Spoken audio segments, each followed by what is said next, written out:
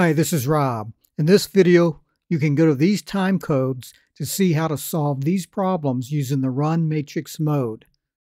Problem number 1. We're going to use the Run Matrix mode. So from the main menu, press the 1 button. From here, press the Option button. From here, we want to go to Calc, so press the F4 button.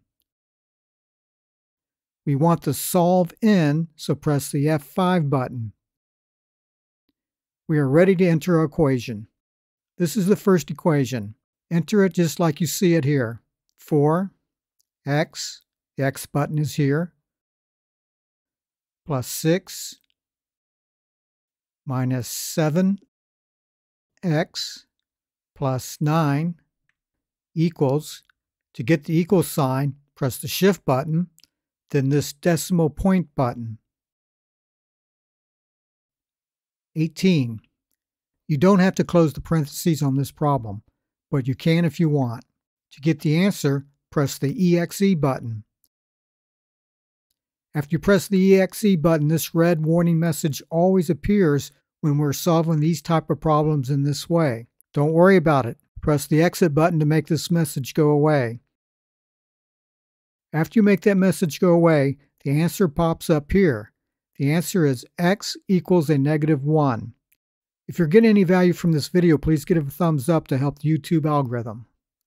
From here, you can enter the next problem.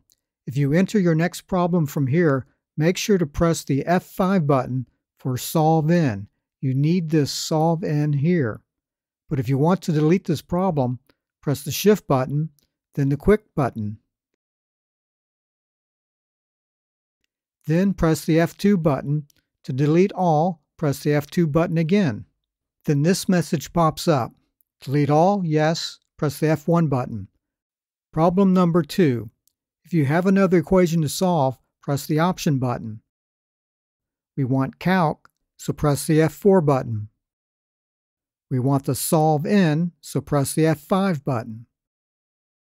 -3, make sure you use the negative sign here and not the minus sign. Plus 3x, the x is here.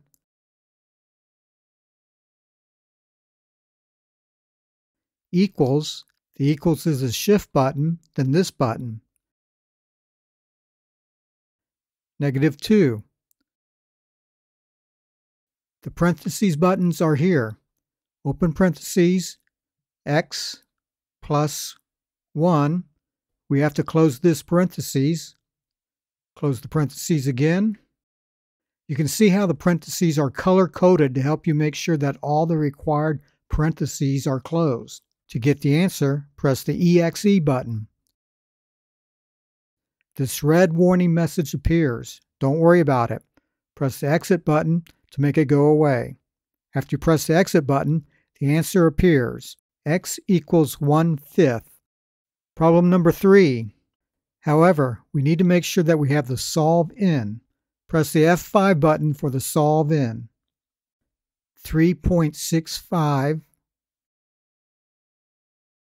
minus 7.4x, the x is here, plus 1.12 equals, the equals is the Shift button, then the decimal point button, 21.76. To get the answer, press the EXE button. We get this red error message. Don't worry about it. Press the exit button to make it go away. And there is our answer, but we want it in a decimal format. To convert this fraction into a decimal format, press this SD button. And there's the answer in decimal format. Let's look at some possible error messages that you might see doing these type of problems. Press the F5 button to get the Solve In. I will enter this problem.